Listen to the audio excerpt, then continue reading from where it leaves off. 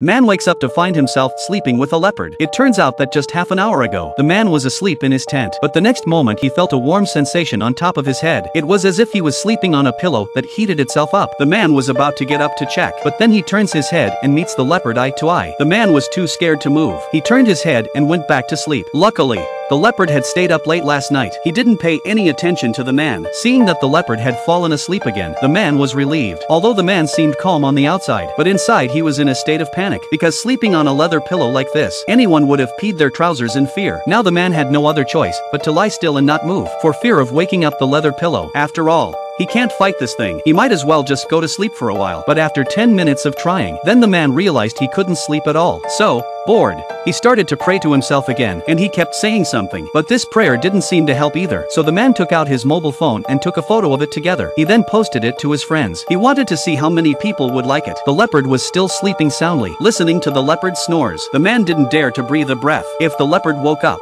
he would undoubtedly stay in his circle of friends forever. The man started to pray again. After chanting the sutras for another 79 times, he couldn't take it anymore. He fell asleep on his pillow, but to his surprise, the pillow suddenly woke up in the middle of the night. He kept licking the man's shiny head. I think he was hungry for a snack, but the man wasn't scared at all. Instead, he reached out and stroked the pillow. Perhaps the man was also drowsy. He thought the pillow was his own kitten, but strangely enough, the leopard didn't attack him. Instead, he slept peacefully again. In the end, the man managed to stay with the leopard for the rest of the night, and the leopard had a delicious breakfast.